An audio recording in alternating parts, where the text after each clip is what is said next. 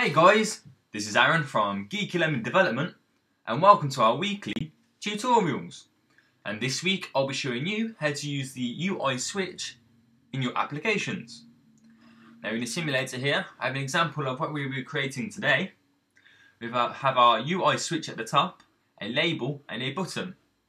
Now when the switch is on, the label displays switch is on showing button 1. And when we hit the switch to turn it off, the label changes switch is off showing button 2 and then button 2 is displayed. And we can turn it on and off and the label and button will change. So we're basically going to be creating that today, and already have my project set up. It's a simple single view application for the iPhone and I've simply named it Switch Tutorial for the purpose of this tutorial. Now the first thing we need to do is add our outlets and action buttons for our switch button and the outlets for our label and our 2 round rect buttons. So in our viewcontroller.h, I'll zoom in for you now. Just after the UI view controller, press space and then do curly bracket and press enter. And we do the outlet for our switch first, so we do IB outlet space UI switch space asterisk. I'll name the switch simply switch button. It's very easy to understand by doing it this way. And now we need to add the outlet for our label and the 2 round rect buttons that will be appearing when the switch button is tapped.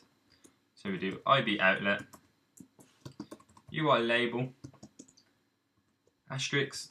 I'll name the label simply label, and again IB outlet UI button space asterisk. I'll name the first button simply button 1. Let's copy and paste it, make it a little bit quicker. And the second button, button 2. So if you want to pause here and just catch up on adding the outlets. But now I'll finally just add our action button. So we do dash bracket IB action. Let's get rid of the sender and the ID. We don't need that. And I'll simply name it the switch and then end that with a semicolon. So that's all the outlets and actions you need to add for this tutorial. So now we can zoom out and then go into our viewcontroller.m, and I'll just zoom in again. And just after the implementation, I'm going to press enter a few times so we have a fair bit of room so you can see me typing out the code a lot easier. So we start by typing our action button. So we do IB action bracket, and we named it the switch space curly bracket and press enter. Now the way to work a switch is we do an if statement. So for if the switch is switched on, it does a certain action, and if it's switched off, it does another certain action. So to do that, we just type if and press enter, and then we get the statement coming up. Now we named our switch simply switch button, so we do type in switch button, the name of our outlet, dot on. So when the switch is on, in this statement here is what will happen. So the first thing we want to do is have our label display saying switch is on and button 1 is being displayed. So we do label dot text space equals space the @ symbol, quotation mark, and in between the 2 quotation marks is what will be displayed in the label. So we do switch is on, button is shown.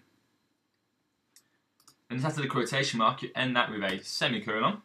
And then press enter. Now we need button 1 to be displayed. So we put in type in the outlet for our button 1, which we named it button 1. We do dot hidden space equals space. Now as it's been displayed, we don't want it to be hidden, so we simply type in no. And that with a semicolon. And repeat the process for button 2, where it will be hidden.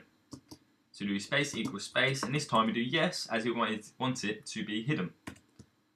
So after doing that, end it with a semicolon and save that. So now you've got all the code in there that's needed for when the switch button is on. It will simply display this line of text in our label.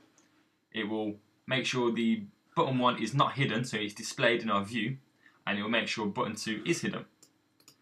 So then Once we switch it to our off position, we need to now, in the if statement, we need to do else. So if anything besides it being on, meaning else, so you have to type in else space curly bracket, press enter. So when it's not switched on, it will. If we can simply copy our 3 lines there and paste them in. So if else we're doing that, switch is, and we change this now to off, button 2 is shown. Now we need button 1 to be hidden, and then button 2 to be shown. So it repeats the opposite for if the button is switched off. Now the reason I'll be showing you buttons is that you can add certain actions like playing sounds or doing certain stuff like that, and you can switch it on and off to have the user to be shown at a certain point when it needs to be. So now you've done that, you can save that. And if you want to pause the video to here and catch up on that bit of code in there, because that's all it's needed now. It's very simple to do.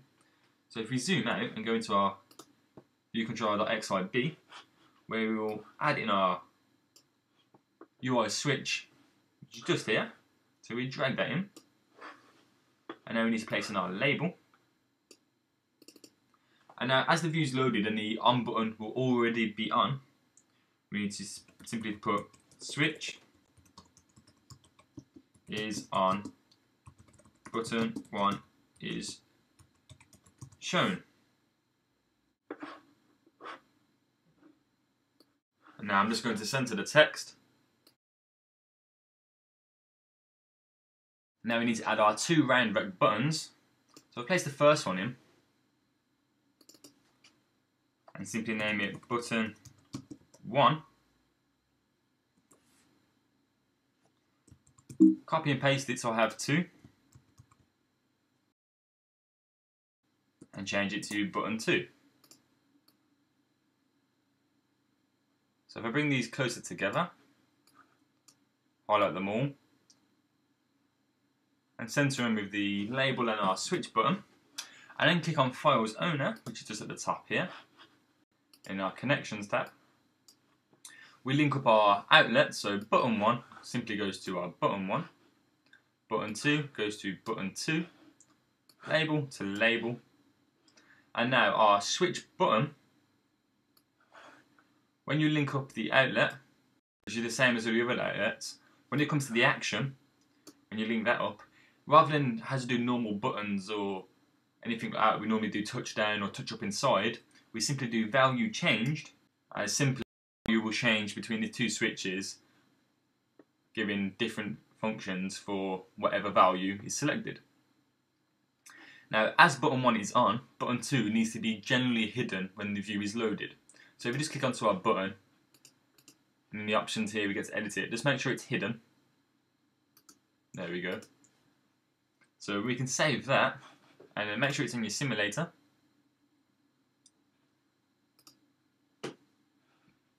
And then finally go to build and run. Okay then, so now once it's loaded up in the simulator, we have the on button on with our second button hidden. As the button's on, the switch is on and button 1 is shown. So if we switch it off, switch is on, button 2 is shown, so the text in our label changes, and button 2 is shown, and our first button is hidden. Now the buttons don't really do anything, as we haven't programmed them to do anything at all. But this is a little feature I'm showing you here where you can expand on it and add other features to the buttons, making your app have something like secret features or added features that you can't all display in the view at one time. So this is very simple to create. I hope this helps in any of your apps or projects at the moment. Make sure you thumbs up the video, favourite it, and leave us a comment on any tutorials you want to suggest yourself, or any feedback you would like to leave us. But most importantly, if you haven't, make sure you subscribe, and I'll see you all next week in our next tutorial. Hey guys, Aaron here. Please support us by liking us on Facebook, following us on Twitter, and checking out all our apps by simply searching Geeky Lemon on the App Store. And make sure you visit our website where we have a full list and full source code for all our tutorials, and visit our blog, forums, and all the other great features we have to offer on our website.